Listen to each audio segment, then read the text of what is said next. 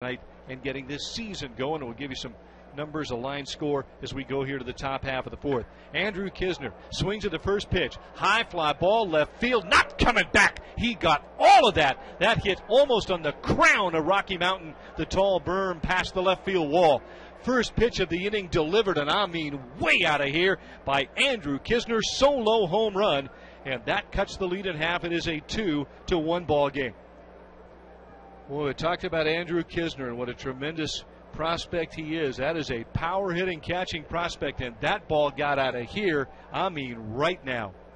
For those who do not know the ballpark, there is a tall grass berm behind the left field wall. It does have some folks occupying. Somebody got an easy souvenir today, but that's a tall berm, and that ball almost cleared the crown of it. Swinging a chopper, a long one-hopper wide of third base off the bat of John Nogowski. And the count quickly 0-1 to the former Hound, who singled his first time up. So Andrew Knizner has the first home run of his season. Won't be the last. This guy big and strong. Knizner's 6'1", 220. He hit 4 home runs a year ago for the Cardinals, but man, contact like that, he's going to hit a whole bunch more. That was really whacked. 0-1 pitch drops down and in from Seddon. 1 ball and 1 strike. So on the 4th hit of the ball game, the Cardinals get on the board and chop the lead in half, including Knizner's swing. The Cardinals have a run on 4 base hits.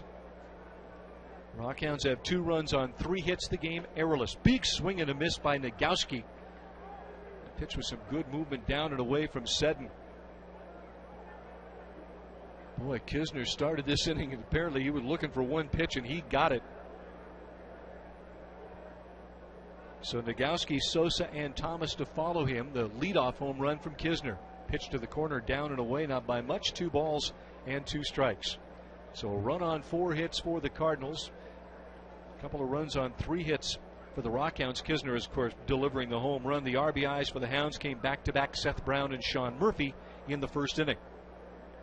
Here's the 2-2 pitch, and that ball, that's hard hit toward the left field corner, and I don't think that's coming back. That's going to find the bullpen or over the wall, and back-to-back home runs, and John Nogowski ties this game with a solo shot. So the Cardinals go back-to-back, and boy, those were absolutely laced. Knizner's home run was towering, one of those majestic shots. Nogowski's home run got out of here basically before you could say all 3 syllables of his last name. That ball was ripped. So it is now 2 runs on 5 hits, and the last 2 of those hits have left the ballpark back-to-back here in the 4th inning.